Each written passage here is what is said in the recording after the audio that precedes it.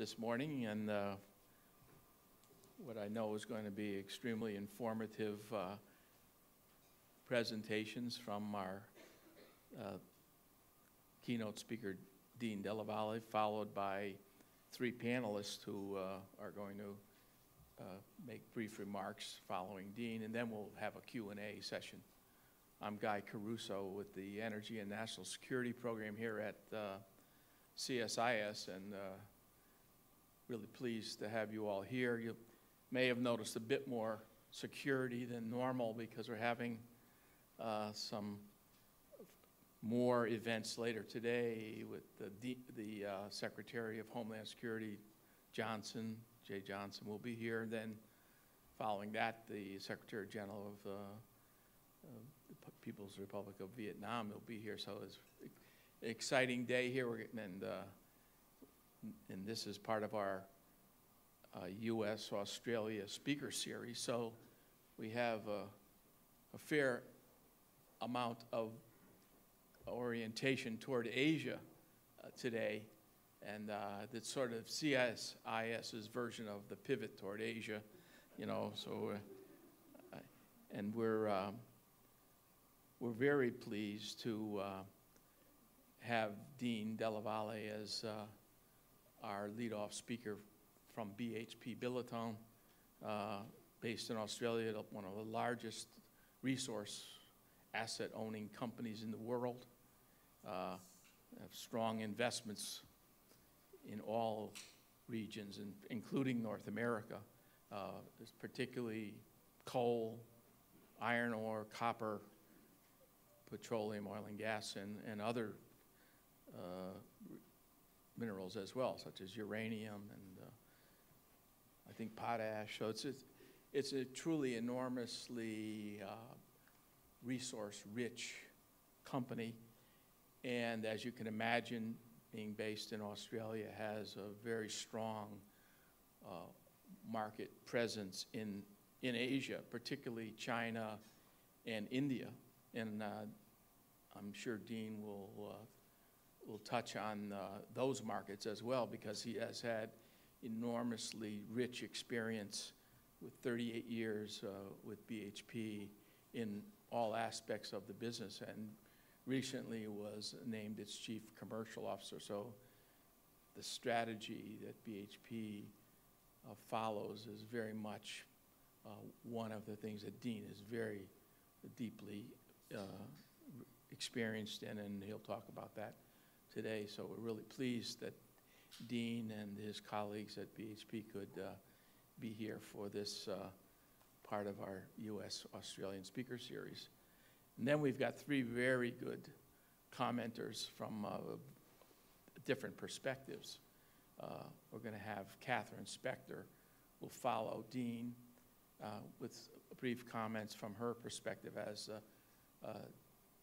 Chief Commodities Strategist for CIBC, a Canadian financial institution. Catherine's based in New York, but CIBC is based in Canada. Following Katherine will be Alan Townsend, who's a senior energy specialist at the World Bank, and also looks very closely at emerging economies and their energy. And then our own Scott Miller, who's the Scholl Chair for International Business here at CSIS, and has rich and long experience in the commodities, consumer commodity business while he was at Procter & Gamble. So we really have a great lineup, and I'm not going to take any more time because Dean's time is limited, and we want to hear from him, the panelists, and then we'll have hopefully plenty of time for your questions. Dean, we really appreciate your coming and sharing some of your insights, because I think we're going to see a very different perspective from BHP, and that's why we're so excited to have Dean and our fellow panelists here to talk about that today.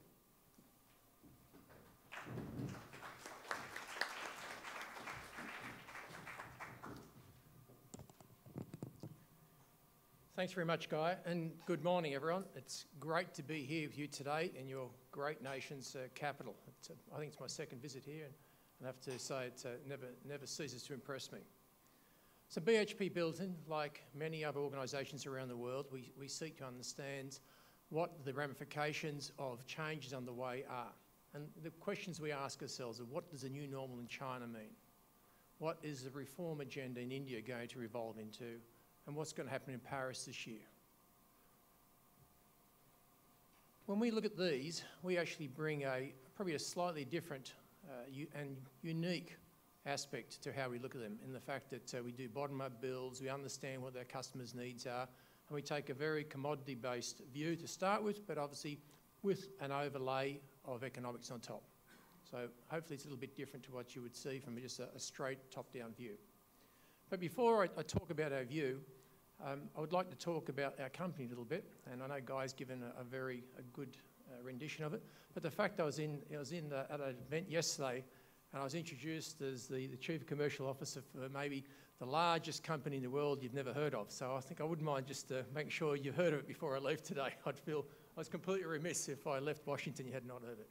So BHP Billiton, as Guy said, we've actually been around for 130 years this year. We've been supplying commodities to the world throughout that period.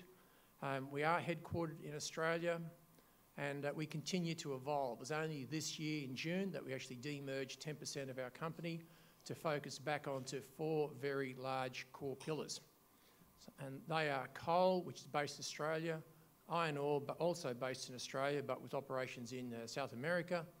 We have our copper business, which is based in Santiago in Chile, and of course our petroleum business based here in the US in Houston. And we have another option in potash, which I almost have accountability for, but that's something for the future. But we operate in about 8 countries. The other unique thing about our organisation is that we have a central marketing team. They are based in Singapore, Asian focused and looking. The fact that 65% of our customers are in Asia, and they have sub-branches in Shanghai, in Tokyo, and New Delhi. So with that focus, certainly, and our customer interface, we feel that we are as close as we possibly can be to our customers and to the knowledge we need to make the right decisions about our business and to understand what's going on. We operate high quality, large assets. That's our strategy, to stay upstream. And we are quite unique in that we offer commodities for steel making. We offer commodities for the energy market, and quite unique in that we offer coal, oil, gas, and uranium. So we offer the full suite. And obviously we have our potash business, as I said, which is something for the future that possibly as diets change and commodity requirements move on. So it is quite a portfolio spread, and we think this gives us resilience by the size and quality of our assets, where we're based, and the markets we're in. It makes our company quite resilient. So we talk about economic development. And resources and energy are crucial at all stages of economic development. And there is a recurring theme here. First, you have the urbanisation phase.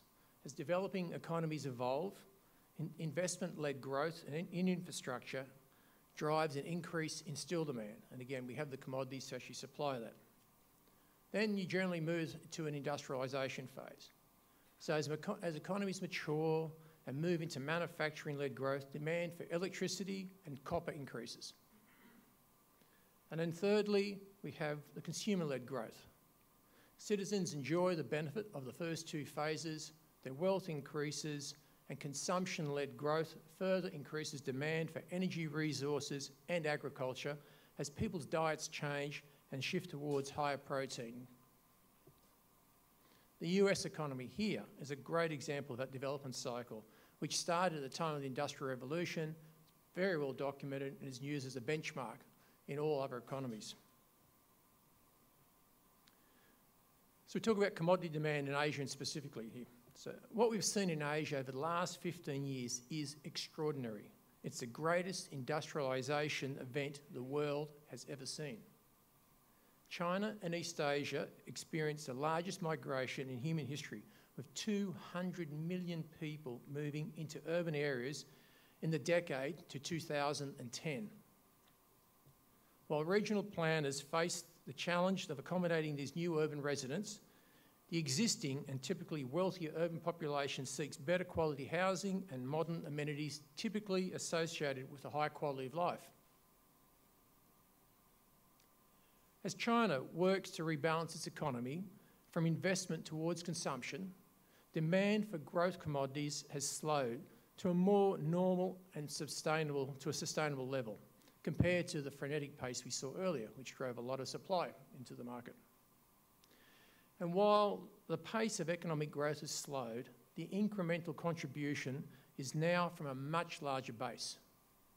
In the last 7 years, China's economy has doubled to become the second largest economy in the world, and its growth is still pegged to outpace the OECD. China remains a significant contributor to the world's total growth, and its demand for energy and commodities continues to be within our expected range. And no doubt we'll see some volatility and some bumps and lumps in the way, but it certainly continues on the road that you'd expect. So just talk about energy. Global energy demand is projected to grow by 25% by 2030. So that's according to the statistics of the International Energy Agency.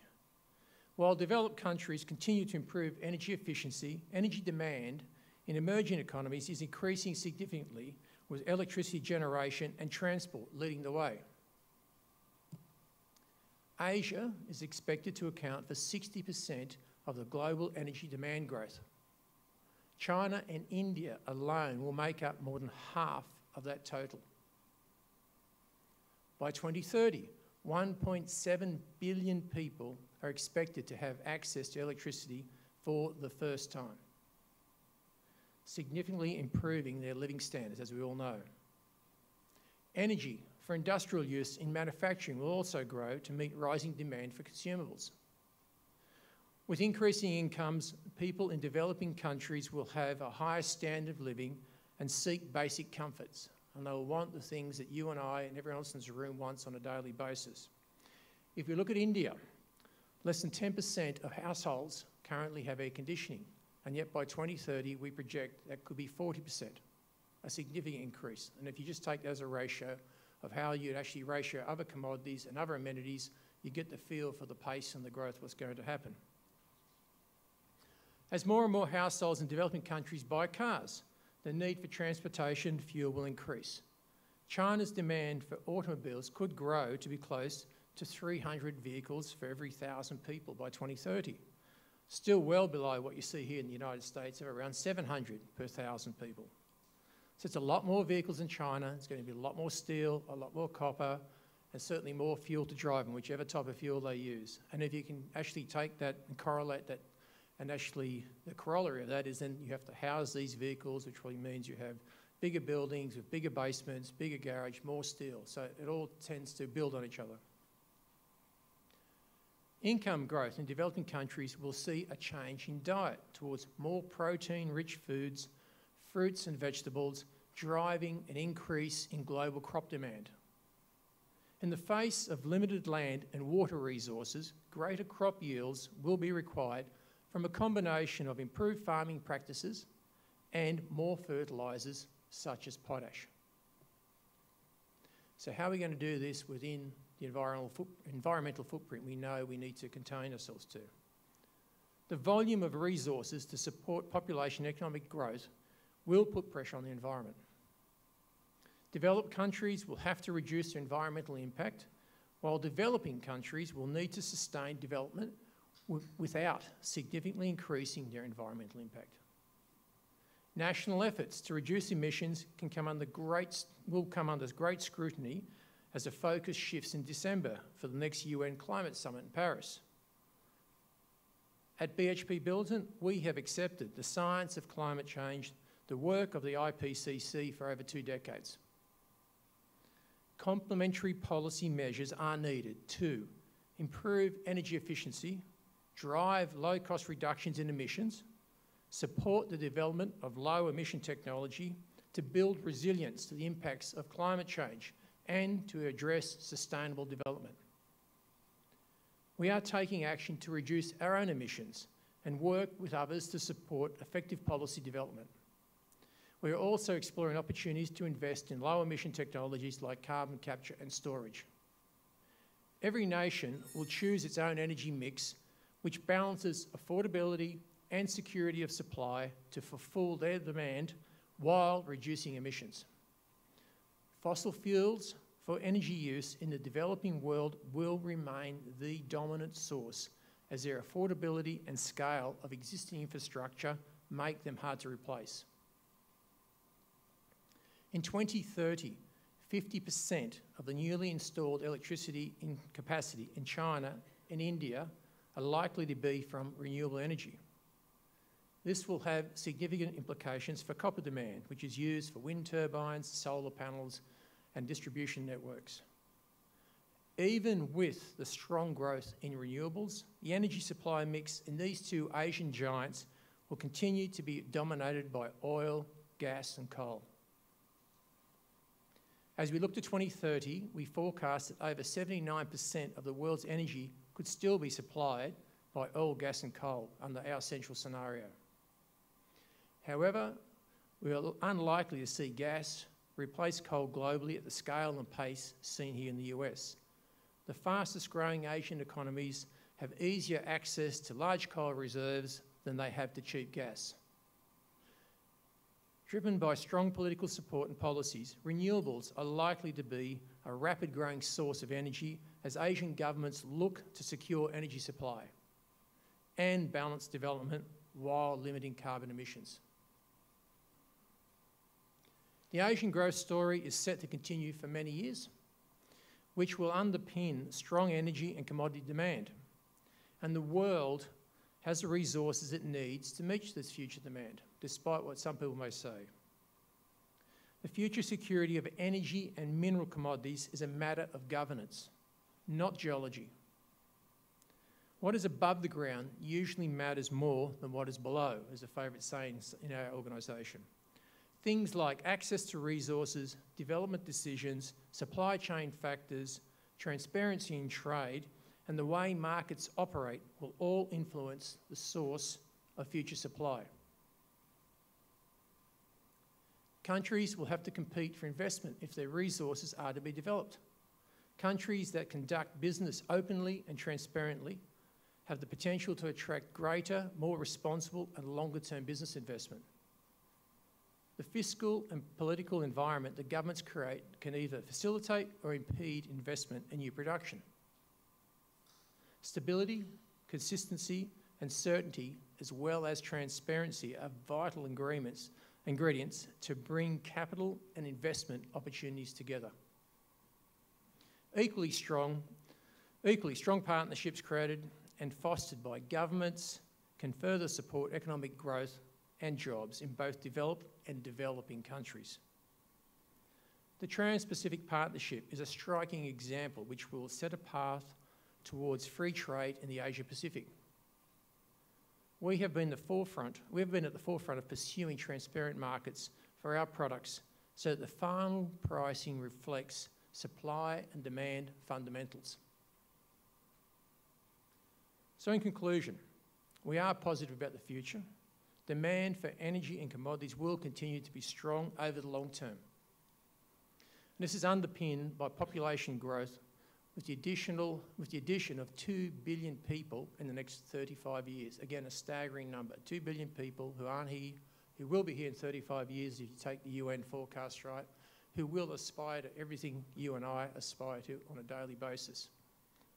The Chinese economy is now building upon a much larger base, and the transition to consumption-led economic growth will continue to shape global markets.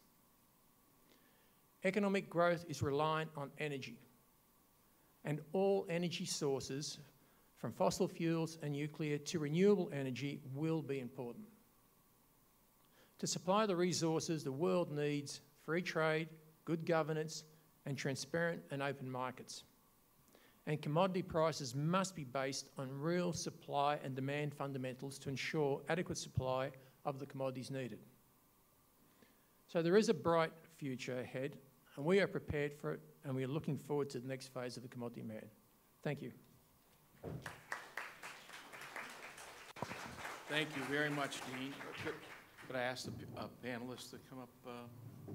Thank you, Dean, for that comprehensive view of the global commodities trends and especially the position that BHP is in terms of adapting to what I'd call the center of gravity shift of energy and commodities in general to Asia. So we're going to hear some comments now from our three panelists, and then we'll go into the Q&A session. So I'd like to ask Katherine to lead us off from CIBC. Katherine, thank you for being with us today. Thanks, Guy, and thanks very much, Dean, for setting us up with some good things to talk about here. I'm going to give a bit of an energy-centric view here on just a few key themes that I think are relevant to this discussion. One to start with, just given the price action we've seen in oil, in particular over the last 6 months or so, I think it's worth sort of revisiting the question of short-term versus long-term.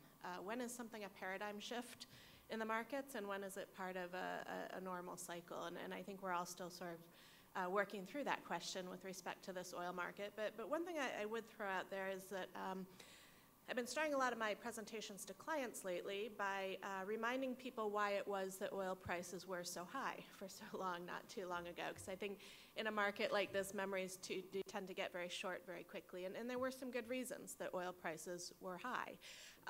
We, outside of the U.S., in the non-OPEC countries, on a net basis, really have not seen any growth. We've actually seen contraction in oil production in non-OPEC outside of the U.S. over the last 5 years or so. And that was, of course, in a $100 oil price environment. So now we are in an oversupplied market, and it can be a little bit hard to see through that. But we're increasingly in a market that will be supplied by growth from the U.S. and Saudi Arabia, a bit of a bipolar supply scenario. And in the long run, even with a sort of a mediocre rate of global oil demand growth, that's probably not enough. So really the U.S. is not the marginal oil barrel here.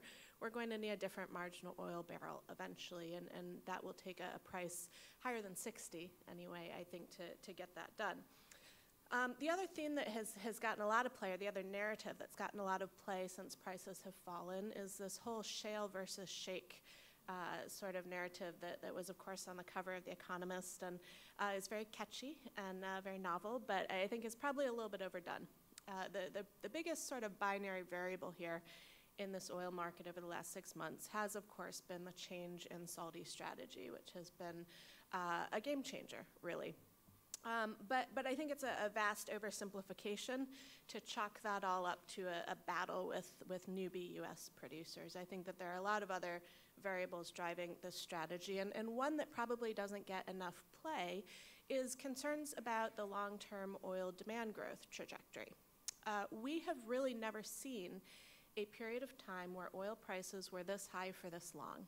And for that reason, we don't have a great data precedent for what that does to demand elasticity, to supply elasticity, even to the way that the economy interacts with oil prices. A lot of our modeling on that topic is from the 70s and 80s still. So we don't really have a precedent for this. And I think that one of the chief concerns of Saudi Arabia and probably other producers over the last decade has been what a sustained period of high oil prices would do to structural oil demand. So in a way, what we're seeing now is a bit of a grand experiment. We're going to find out how, or whether or not that demand rebounds, or how much of the change has been structural and long-term. I think I'm fairly comfortable saying that OECD oil demand growth has probably peaked and will be flat to declining on average going forward. And I think probably the most important example of that is U.S. gasoline. There's been a variety of reasons why we've seen a structural decline in U.S. gasoline demand or demand growth. One is our shift of part of that pool into biofuels. One has been policy-driven with increased fuel economy standards, but part of it has been driven by consumer behavior in response to price, and that's not necessarily coming back. Once you build even a more efficient SUV, you might buy more SUVs, but you're not going to buy SUVs with 10-year-old efficiencies anymore.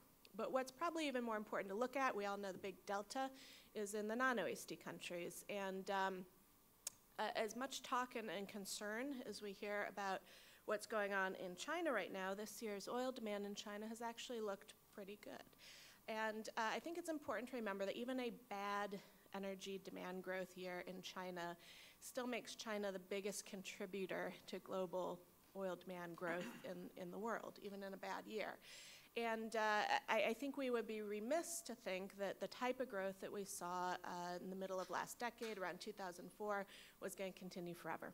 And at that time, one of my pet peeves was the charts that sometimes people would put up in 2004 saying, if Chinese oil demand continued to grow just like this for the next 30 years, China would, if we straight line that out, China would use more oil than anybody could possibly produce, which is probably true. But of course, those kinds of trends are never straight lines. And typically what we see in a country's development trajectory with respect to energy intensity is that we see a big spike in energy intensity as GDP first starts to grow and a country moves into a manufacturing stage. And then we see sort of a logarithmic decline in that energy intensity as either the manufacturing becomes more efficient, and then of course they move into more of a services-based phase of GDP growth. In China, I don't think we should necessarily be surprised if that decline curve is even steeper than what we've seen in some other parts of the world. Really out of necessity, China can't develop the way that other countries have developed before it for environmental reasons, demographic reasons, and probably other reasons as well. That said, even if energy intensity declines steeply in China, we are still looking at a significant amount of growth year over year and over time, and that's really important.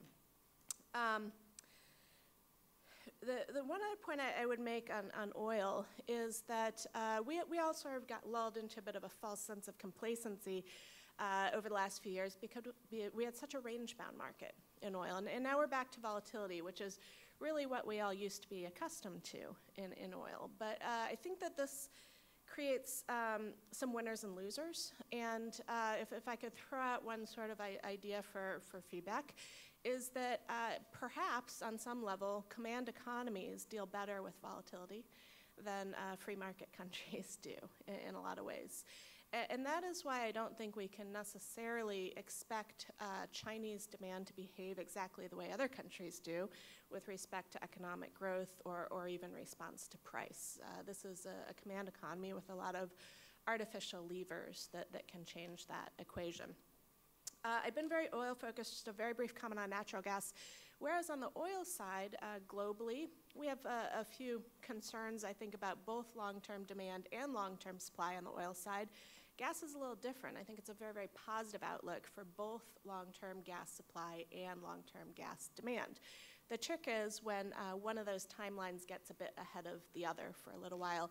And of course, that does tend to happen with gas because of the very high capital intensity of the distribution of gas internationally. So you can get legs and leads, and I think we are in for a period here of several years where perhaps the supply does get a bit ahead of the demand.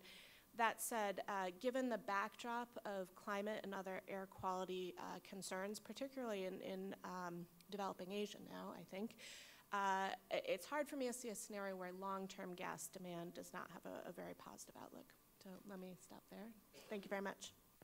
Thank you, Katherine. Now we're going to turn to Alan from the World Bank. Thank you, Guy. And Dean, that was a fascinating talk. Greatly appreciated your insights on various things. I'll pick up on some of the themes that Katherine mentioned. I also apologize for being very energy focused. Perhaps we'll leave it to Scott to break that chain. What I wanted to pick up on mostly was a comment that Dean concluded on, which was a world where commodity prices respond to market signals, to supply and demand, and the fundamentals there. I think that we're living in a world where the visibility that we may have had on these issues in the past isn't there. When we look forward, it's cloudy, it's not clear, and it's cloudy for a number of reasons. Let's address some of those reasons. 2010, about 1% of the world's electricity demand came from what we call modern renewable energy. And last year it was about 5%. At 5% of global electricity demand, the amount of modern renewable energy, and this is mostly solar and wind, and it's in markets like China and Western Europe and the United States, it's equivalent to about 7.5 trillion cubic feet of natural gas. It's equivalent to about 500 million tons of coal. On the natural gas front, that quantity is about 20% of global trade in natural gas, both pipeline and LNG. For thermal coal, the coal that goes into power generation, it's 50%, 500 million tons. So if that variable renewable energy is coming into markets, it's coming into markets when the wind blows, when the sun shines. It's not coming in necessarily when electricity is at its most valuable. And it's highly subsidized. From year to year, responding to subsidies, people invest in that or not, and it's very, very volatile. A market can add tens of thousands of gigawatts in one year and then go down to a few thousand the next year and then back up. And why is that happening? It's happening because of concerns, obviously, about the energy mix and the impact on carbon emissions and the like. Over that period from 2010, let's take the commodities. Thermal coal exported from Newcastle in Australia, a key marker in Asia. Central Appalachian coal, a key marker for coal in the United States. Natural gas prices everywhere. Uranium oxide. And oil. Now, the oil price decline started later, but every commodity that I mentioned in that time period, the price has fallen by half. And you might be thinking to yourself, I'm going to go out and invest in renewables. The S&P Clean Energy Index over that same period has also fallen by 50%. So we have an energy market that, in this context of climate concerns and in the context of the economic growth we have, kind of looks like it might be cannibalizing itself, right? The renewables curse might be real. And as I'm a signed up member of the World Bank, I'm usually not allowed to even acknowledge that the renewable curse might be a real, right? It's a story that people tell us to scare us. But there's some evidence there that in these markets, the prices of commodities are being undermined by these policies. And when those prices go down, it changes the competitiveness versus the renewables that we're trying to increase the market for, basically. So that, I think, is a kind of interesting phenomenon. And it impacts, if you make the decision today to invest in particularly natural gas or power generation of any kind of conventional sort, you are, especially in markets that are competitive, and that's a lot of the world's market and an increasing number of developing country markets, you are looking at prices that are going to be undermined by zero variable cost renewables, and you have to take that into account when you make those investments. The problem there is that these are very, the investment cycle for a new coal plant, the investment cycle for an LNG project, the investment cycle for deep water oil, the investment cycle for a lot of things has, if anything, increased. But the investment cycle for shale gas, for renewables, wind and solar particularly, is a matter of months. So an LNG project, if I want to do that, 5 years. If I want to produce more gas in the Haynesville, a matter of weeks, a matter of weeks. So this is leading to problems with visibility and a lot of downside risks for people holding certain kinds of assets, which is one of the reasons why people increasingly talk about asset monetization. If you are holding carbon-intensive resources, should you produce now? Because they might be worth nothing in the future. That would be an academic issue, if not for the fact that the Saudis actively talk about asset monetization. Whether they're serious or whether they're just trying to scare American shale producers, who knows, but they talk about it. The final thing that I want to comment on very briefly is subsidies. For me personally, I'd like to see a world in which there were no subsidies, not on the consumption of oil, gas, and coal, which you have in many emerging countries still, and you have some of that even in developed countries, and and a world with no subsidies on renewables. Because I think the removal of subsidies across the energy space will improve visibility. It will respond to what Dean was saying about market fundamentals based on technology, supply, demand, not on potentially distortive government tax and subsidy policy. I think what replaces that, if it's rational, would be a carbon tax. Right? That this is the thing that would, that if we could somehow commit to one, this is the thing that again improves visibility because it provides signals about the social cost of carbon-intensive fuels and allows them to be traded off against each other. Let me conclude by saying that I see no possibility for any near-term removal of distorting subsidies, whether on renewables or fossil fuels, and I see no term prospect for a meaningful global carbon tax. Which means that my prediction is that even in the medium term, the energy markets are fundamentally unpredictable. No one knows what's going to happen. Thanks. Well, for those of us who've been doing it for about 50 years, that's a very humbling remark. So thank you, Alan. And next we'll have Scott Miller, who we rely on here at CSIS when it comes to global trade issues, international trade, and particularly multilateral agreements that are such as TPP. So, Scott, over to you. Thank you, Guy, and it's a pleasure to be here today. I want to start out with really extending compliments to Dean for his optimism. What you heard is a story that captures the mood I personally feel when I go to Asia. Asia is an optimistic place. It's a place where you see potential and growth.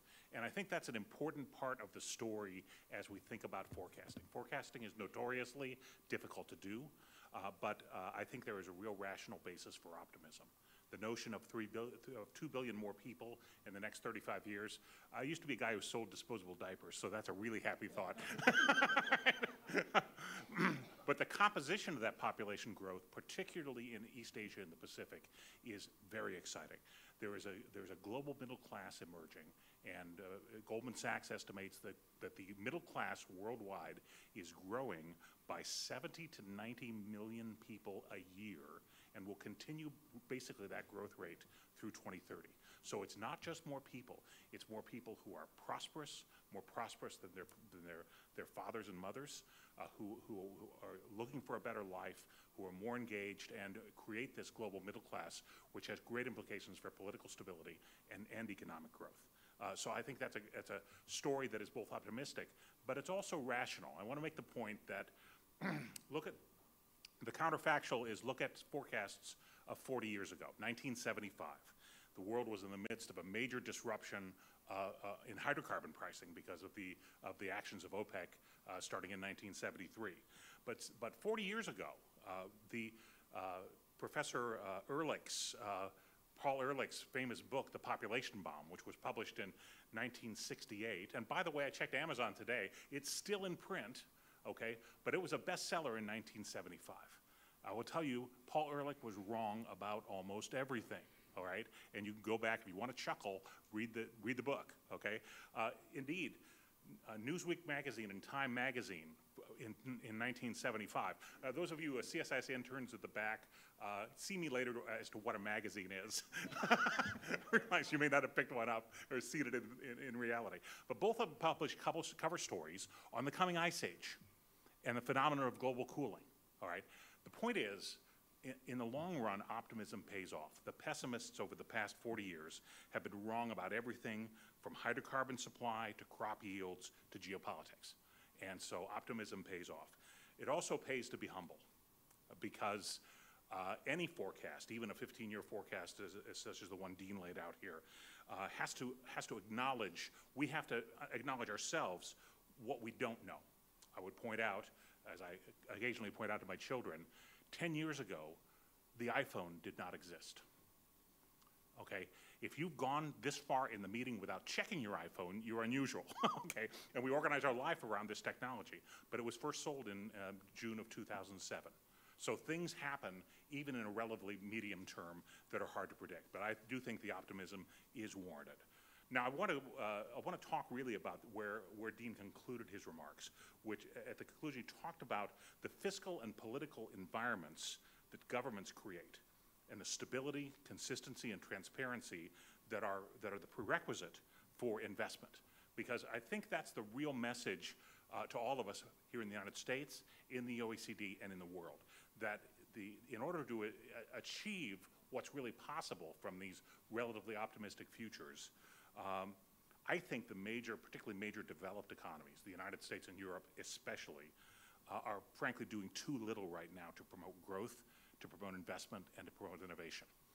If you look at the World Bank's most recent, that would be June 2015, Global Economic Outlook, their forecast for the OECD as a whole in 2016 is 2.1% GDP growth. That includes Mexico and Korea, but the euro area was expected to grow 1.5% and only 1.8% in 2016 after actual contractions in 2012 and 2013. The U.S. economy is projected to grow at under 3%, 2.7% this year, 2.8% next. That ought to be disappointing to us, and candidly, I'm astonished that voters and politicians or elected officials in the United States and elsewhere are willing to accept this as the new reality. There's no need for that. We shouldn't be. In my view, here at home, we are telling ourselves too many stories about things like secular stagnation and making excuses for slow growth. But currently, if you look at the U.S. economy, are we recovering and growing? Yes. Is it slow? Absolutely. Look, compared to any other recession and the recovery from the recession. But we sit at labor utilization rates, labor force participation rates, which are very near 40-year lows. If you look at corporate balance sheets, there are immense amounts of cash essentially on the sidelines that are not finding productive investment opportunities. And corporations are quite rational entities. They respond to incentives. We've got the incentives wrong if we intend to grow. So I think there is real opportunity, and that the United States and Europe can stand up and contribute to the optimism that you sense when you're in Asia. Finally, as the guy said, I'm the trade guy, and I'll close with a thought about trade policy, because it is one of the components of economic growth and very important contributor to the rising tide of the global economy over the past 30 years. If you look at since the mid-1980s, there's been a period of time we call globalization. This was driven by technological change, advances in container shipping, advances in communications technology, as well as policy changes, the opening of China, the fall of the Berlin Wall and the fall of communism, the Euro round of the GATT, lots of policy initiatives to free trade and to move in a direction of liberalization of trade restrictions and of deepening economic engagement. During that period, that 30-year period, merchandise trade as a share of global output grew from 23% in 1985 to 45% in 2007. So here you have this generation in which trade, change in trade grew about twice as fast as change in GDP. Okay, it was remarkably beneficial. It created real welfare gains for the world. People were better off because of this. Now here's the recent history, and it's not very sunny. There was an expected collapse in 2008 with the financial crisis. But believe it or not, the world economy, if you look at share of merchandise trade as a share of the global economy, we've not yet reached the high we achieved in 2007. We're still below that in terms of propensity to trade. That's 6 years after the crisis. So look, there's a lot of reasons for this. In fact, there's not real clarity whether this is a secular change or a cyclical one. But I do think it implies a policy problem that it seems no one cares much about. So I'll take my microphone time here and raise the issue, because I think we should care about it. We have a stalemate in Geneva. We had lapsed negotiating authority in the United States, lapsing, interestingly enough, in 2007. There basically have been stasis to actual reversions and closing of markets in a lot of the world. And now, I'm still very optimistic about the future, but I think we really have work to do. And that work, frankly, starts with those of us here in the advice business and those of us in the United States. Thank you. Thank you, Scott and Alan and Catherine, for your remarks. And let me start the questions off with a couple to Dean that emerged from his remarks. You mentioned the challenges we all face with the climate change issues, and we have the huge COP meeting, Conference of the Parties meeting in Paris in December. We're certain that some of the countries where BHP Billiton has strong markets like China and India will be making policy changes, and I know your company is positioning yourself, as you mentioned, to do things internally and externally, like you mentioned, carbon capture and storage. Would you like to elaborate a bit more on some of the things BHP is doing in the climate change space? Yeah, I would. Thanks, Guy. But I'd really like to just maybe go back to what Alan said before. I think where the world can get it wrong is when you actually put policy in place as opposed to good governance. And I'd say that the renewables situation is one where you actually force a sector to increase its share as opposed to letting the market forces drive it. And so, you know, one of the underlying planks of our climate change policy is to say we should price carbon. I prefer that to saying a carbon tax, because a carbon tax always raises hackles. But you say if you effectively price carbon, then that will drive the right behaviours, it'll drive the right technology, it will actually push investment in the right area, which will give you the lowest cost abatement. It will ensure that you can continue to actually supply energy, and it does not interfere with the competitiveness of your economy. Because if you offend any of those three, then whatever you do is doomed for failure. You can either skew your mix by forcing it, or you can let the market supply that. And I think that's one of the fundamental things. And if we see anything that comes out of Paris, we'd like to think that it's probably a wish too far to say we're going to have a price on carbon, we're going to pick a 2-degree path, and we're all going to happily wander off. But if you get a framework where we actually start to get that and we can build on that, I think that would be great success. But coming back to what BHP is doing, when we look and we do very, very detailed analysis of where the world's demand for energy is going to be, we do this quite agnostically because we supply all sectors, so we don't necessarily count any one horse in the race winning. As long as a horse wins and we're normally on that horse, we're happy to go that way. And so when we look at what's required, we can't see a world where you're not going to use fossil fuels. You've got a world where potentially 2 billion people are coming, at least 1.7 billion hooking up to electricity for the first time, and it would be a dangerous thing to deny them that. I think I'd be far more fearful of that than the short-term effects of climate change. So we have to accept that's going to happen. Then you say, but if you continue to pump carbon into the atmosphere, what's going to happen? And so that leads us then to the point of we're going to have to find ways of going to a lower carbon environment and economy. And there's a whole range. Again, we see renewables, we see nuclear, we see fossil fuels all driving part of that. And so we would like to position ourselves as part of the solution. We could sit back and say, well, we're just the suppliers, it's someone else's problem. So hence our strategy that one of the things you want to do is invest in low emission technology, and that can range from high efficient, low emission power generation to carbon capture and storage, but even the whole continuum to basically batteries and storage and the like. And we see that by being involved in that, obviously the private sector has a role to play that will show some leadership, it'll maybe inspire others, it will actually seed things that may not have happened, but ultimately it'll only work if there is a greater global governance on top which prices carbon and leads us to the right way. And the last point I'd make is I think the one thing that I despair at times is that mankind often consigns themselves to future incompetence. And yet you have a look at what we've developed and we always manage to do something different and better. And I think the iPhone example is a great one. I can remember being in the car in 1989 in Finland, and the Finns were the one who actually invented iPhones. And my cousin making a call from his car, and I thought it was the most wonderful thing I've ever seen. And that wasn't that long ago. And yet in the future, we consign ourselves to almost at stupidity at times. We can invent something, but we can't solve the problem. So I'm an engineer, I'm a professional problem solver, I'm an eternal optimist.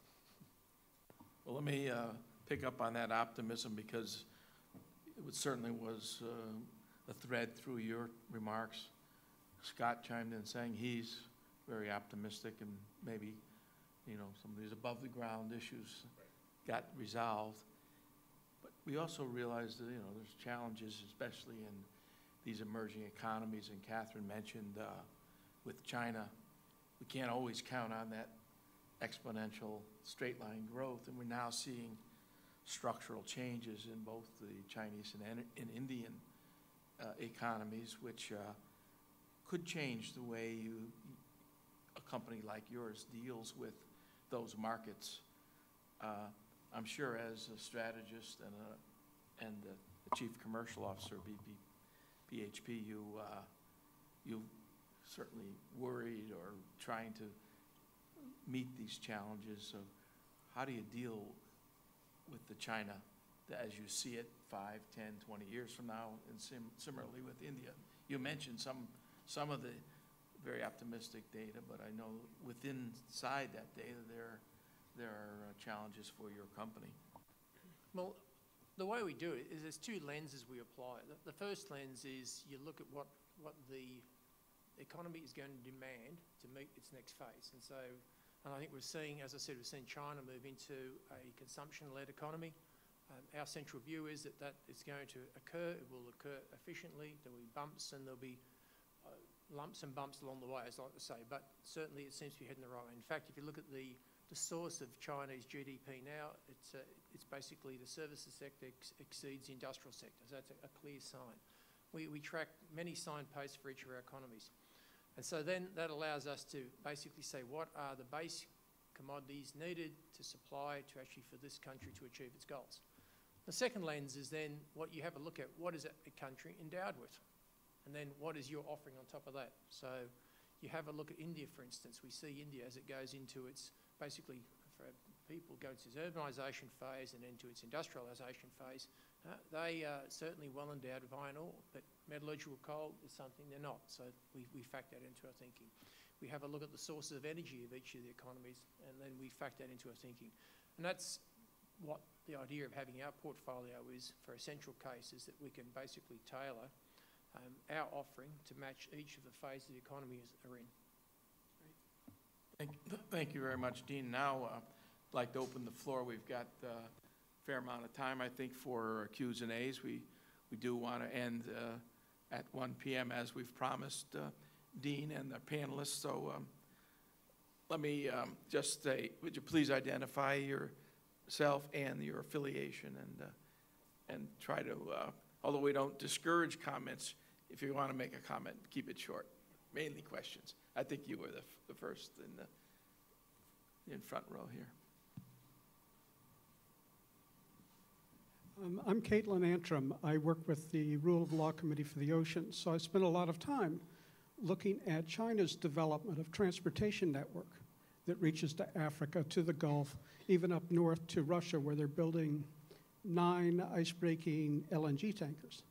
So we're seeing now with the Asian Infrastructure Bank a chance for them to focus even more on this. How do you see a growing transportation network and network in natural resources around that region centered on China affecting the commodities market, say, in 20 years? Was that integrated into your thought about 2030, or is that something that'll come later?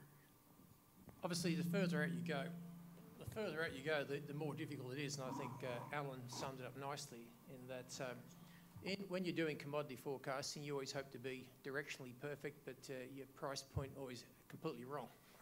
But directionally perfect is what we aim to do. But I would see opening up transportation and the like, it's almost like free trade. I mean, what it does is it allows an economy to shift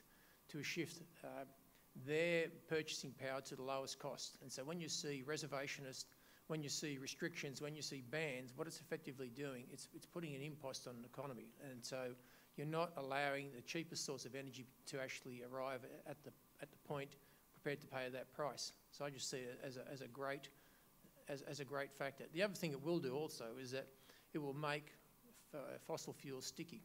Because the more infrastructure we spend on fossil fuels, and there is significant money spent on fossil fuels now, and if you just do some calculations and convert over to something else, there's a massive amount of sunk cost, there's write-offs to take.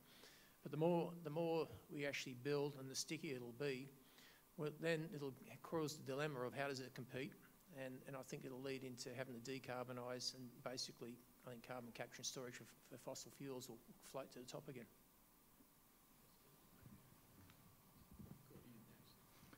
Hi, Dave Ramaswamy with Africa Agribusiness Magazine. You know, oil, coal, and cement account for 75% of greenhouse gas emissions worldwide.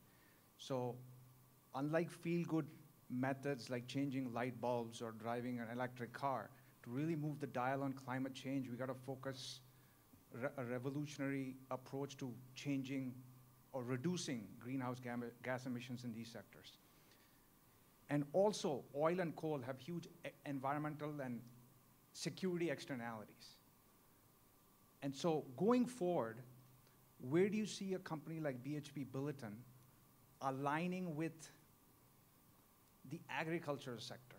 You know, 1.5 billion people in the world are farmers. To produce non-food-based feedstocks for fuels and also distributed energy. So where do you see that partnership? Because historically, the extractive sector and agriculture sector have been at war and combative relationships. So where do you see an alliance going forward? Thank you. It's not just that sector. I think the fossil fuel sector has also been combative as well, which is not helpful. Look, our company strategy is pretty clear. It's on the website. You know, we want to own and operate large, long-life resources. We want to stay upstream. We want to sell it basically at a point of commodity into large markets. So I don't see our company strategy changing. What we see is that we will have an offering of commodities which will support the markets as they develop. And so while we're not in the renewables business and we don't not likely to be in the renewables business, we see that copper is going to be a great facilitator of it. When you have a look at some of the statistics I've seen there, the average, it took 1 hectare to feed 3.5 people, I think, back in 1980. If we're going to meet the global population, that's going to have to jump to 5. And so we have to see yields in crops go up significantly. Hence, we see potash as one of the three key elements you can't substitute. You can do without it for a while, but you can't substitute it. Sooner or later you need it. So we're actually going to have that in. But as far as actually taking equity and going to some of these businesses, that would be contra strategy. The investments we're going to make in low emission technology we see as a way of actually abating our own emissions, which we've targeted to do, which we've basically taking a leading position here by saying that even though we're growing our business, we're going to hold the emissions from our businesses at 2006 levels, and we're working hard on that and achieving those numbers. And so we'd say it's more of a supportive and investive and basically synergistic role.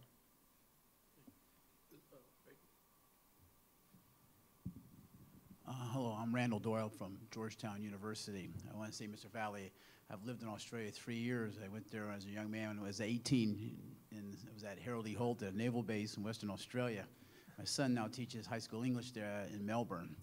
I want to touch on an issue that hasn't really been touched on, and just directed to you, sir, and perhaps maybe the other three will comment on it, and that's political risk. I hear the numbers, I hear the figures, all this, but I'm sure you have a political risk department in essence of, you know, potentiality, for instance, like U.S.-China interaction in the South China Sea and all that. And I'm sure you can't make your evaluation separate from that because that's certainly a certain part of the reality.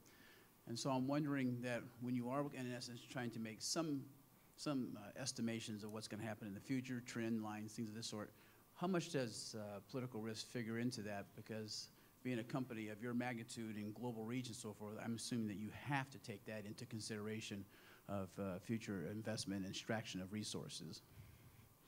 Maybe I'll just give a quick answer and I'll explain without giving away too much.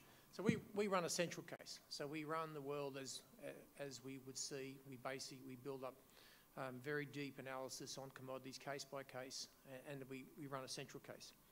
Then on top of that, we do very, very even deeper analysis on steel because it affects two of our major commodities, and we actually do a very deep analysis on the energy sector. And when I say energy sector, we look at everything from electric vehicle penetration through to where gas, oil, what the substitution are. We look at disruptive technology, what could they do, where could they be. We also price carbon into everything we do. So we run a central case on carbon, and we do that by having a very detailed build-up on what it costs to abate a tonne of carbon, and then we figure out where the world is going. A central case, and you can say it's a 3-degree world or a 4-degree world, and how many tonnes of carbon need to be abated and what the cost of that is beyond the central point, and that's factored in. So once we've run our central case, then we run 4 scenarios around that. And those scenarios can be a world where it's ambivalent about carbon, where basically the world goes into a crisis state where everyone's worried about energy security, stability, and basically growth, and abandons the worry about that, and it consigns that to future generation. And then we go to a very green world where we're all driven to hit 2 degrees faster than what we would have, and we actually, in each of those cases then, we'll flex what the likely scenarios and demands are. We'll put political implications in, so China and the US cooperation works, India grows or India stalls, and we factor all those things in, and we basically rerun demand for each of those, and out of that, basically, we actually reforecast our price, and then we work out economic valuation. So when people say, you've got a stranded asset, we'd say, well, we've tested that already because we've basically picked the worst case, we've factored in what it could be if you did have a disruptive technology, this happened, you took a 2-degree world, and we factored in, we understand evaluations and act accordingly. So you're absolutely right. We do it, and we basically, and we build on year on year. Any more than that would be giving away secrets. Any other panelists like to comment on that? Scott, how about your experience with political risk at Procter & Gamble? Well, it's always a factor in businesses, and in many cases, companies like BHP Billiton, like P&G and others, tend to enter foreign markets for the long term. They're looking for be a long-run participant in the economies where they enter. They're often serving the local consumers. So the questions get answered over a long period of time. Near-term political risk is often manageable, and you try your best to do that. But basically, one of the things one of the core benefits of the multilateral order, particularly the rules-based trading system, is it has a way. It's essentially hedging. It's a way to constrain the tails of risk. It doesn't work all the time. Doesn't work everywhere, and there are always things fall apart. I remember our company made a decision to locate in Latin America headquarters, and the absolute right place to do that in 1987 was Caracas, Venezuela. Okay, and so sometimes things don't work out the way you plan, but you do both hedging and you continue to have a risk horizon that you're evaluating all the time. The international economic order is very important as a way to constrain the outliers and to manage that risk over time. Any other, Alan? Yeah, thanks. I'll make a quick comment here. Someone's microphone is on yours. There we go. I'll make a comment with feedback too. When I joined the bank in the late 90s, we didn't think too much about the development issues associated with fragile and conflict-affected states, and now that's a very substantial part of our operational activity. We didn't think too much about disaster risk management and responding to disasters. Again, that's something that is a major part of our activities now. The bank lends with no regard to the political nature of the countries. We don't take positions in elections or anything like that. So we have a different profile on political risk. But what we observe is not so much political risk, but bureaucratic stagnation in so many countries that make the operating environment for whether public lenders like ourselves or private companies like BHP very, very difficult. We see a lot of places that operate according to the philosophy of you never make a mistake if you never make a decision, right? And that's the reality in a lot of countries, that good projects whether infrastructure or natural resources, are waiting to be invested in by people who have the expertise, the management, the technical ability to go ahead with that, and the risk-taking initiative, right? And these projects sit there and never get developed. And we all may be retired, but before some of these good projects might get developed. And I can think of multi-billion-dollar projects just in countries I work in Asia where that's been the case. And that is increasingly, I think, the biggest political risk that investors face is that, you want to move forward and you can't get decisions made in the market which you're interested in.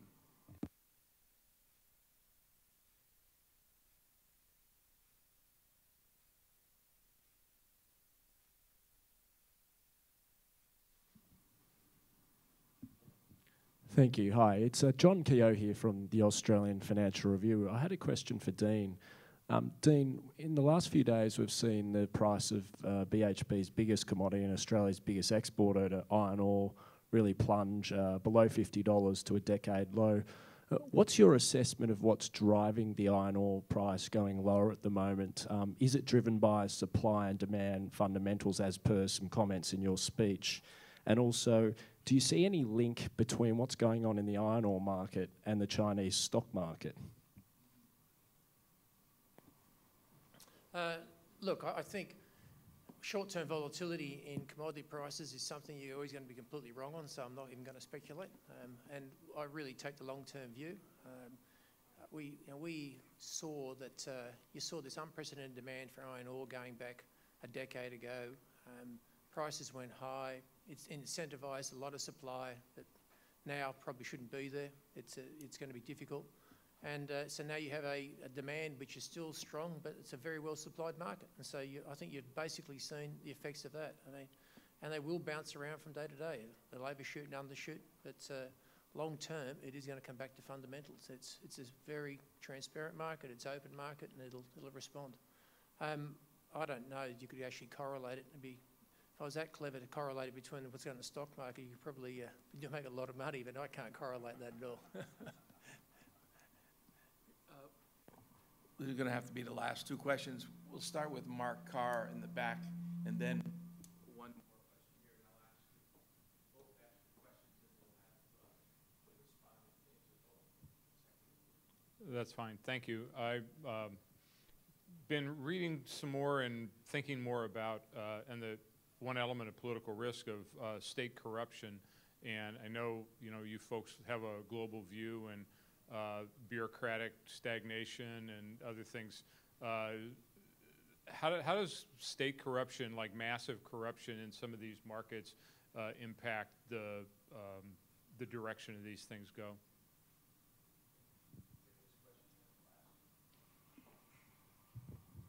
Yes, hi, and thanks, Guy. Jim Ostroff, an editor with Platts, and for Mr. Dalla Valle.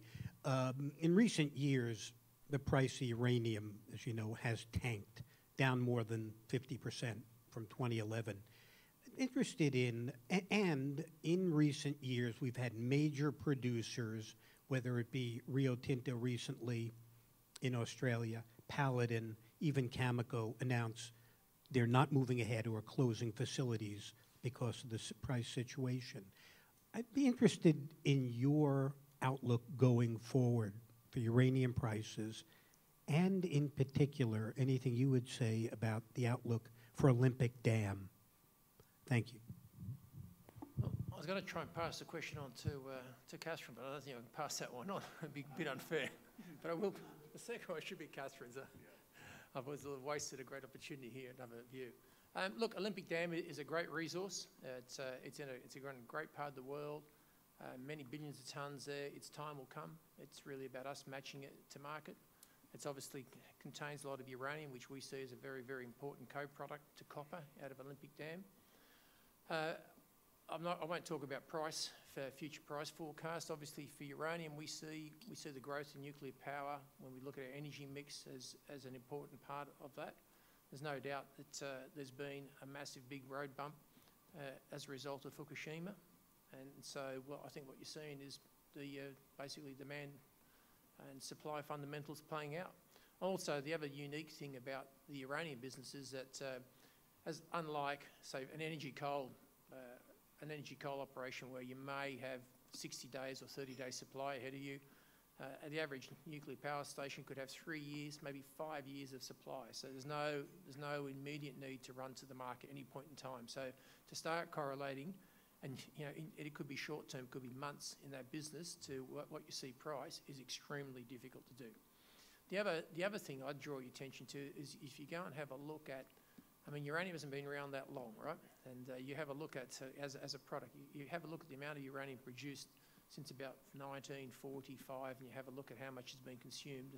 And there's obviously an overhang there, and a lot of it is sitting in weapons, a lot of it is actually being converted. The megatons, the megawatts is still playing out, and I think that also is another factor inside the supply side. So if you put all that together, you have a look at the, I wouldn't say inertia, but the lack of urgency to go and buy it, then it'll play itself out. And if supply is cutting off and demand continues to go, then it's going to induce new supply. And the market will once again behave. Mark asked a question about corruption.